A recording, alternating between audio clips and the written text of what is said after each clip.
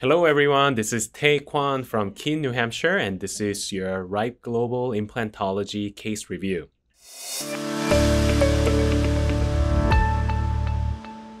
I would like to share case of Margaret. She was referred by a general practitioner regarding needing implant on maxillary right central incisor edentulous area. Patient presented to general practitioner with large periapical lesion with failing endo on this area, and general dentist extracted the tooth, removed the periapical lesion, and placed the bone graft. And patient ended up in my chair for implant placement. Now, when you look at the profile of her case, you can see there's some vertical ridge resorption as evident by gingival recession on the adjacent teeth, especially on the lateral incisor. And when you look at occlusally, you can clearly see that there is a buccal concavity. This is not surprising because on the literature, when you do extraction and socket grafting, believe it or not, you still lose about 15% of alveolus width. If you don't graft, you lose about 40% of the alveolar width. So it's not surprising to see some buccal concavity on this area. Now, is this site ready for dental implant? The graft has been done more than 6 months ago, and the question is, what kind of bone do we have in this area? Conventionally, we'll rely on CT scan or periapical radiograph to determine the quality of the bone. However, the reason why I want to share this case today is because you cannot rely on radiograph all the time.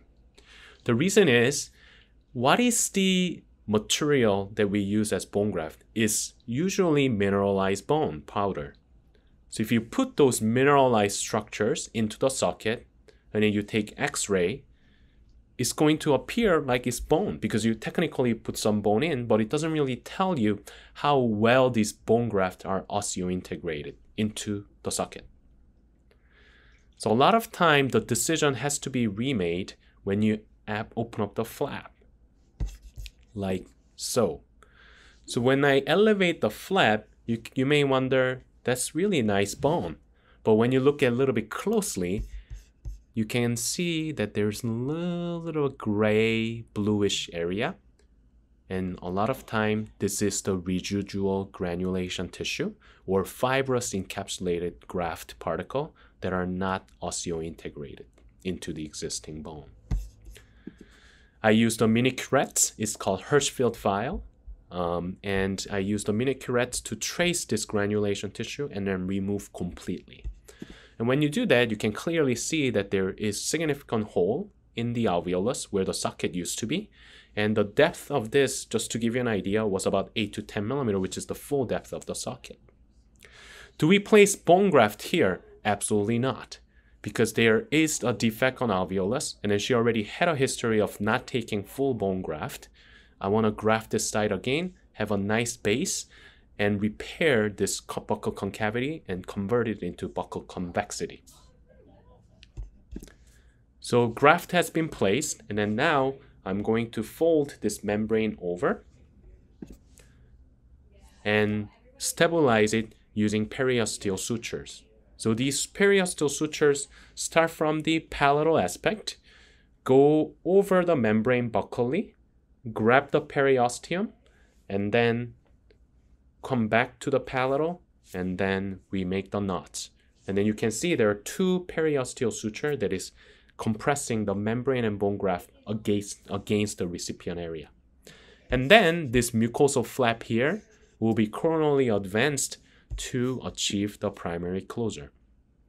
Like so, and like so. Achieving the primary closure is extremely important, especially when you do large bone augmentation. The reason is, the more closed the flap is, there's a less chance for bacteria to get into this membrane and bone graft material.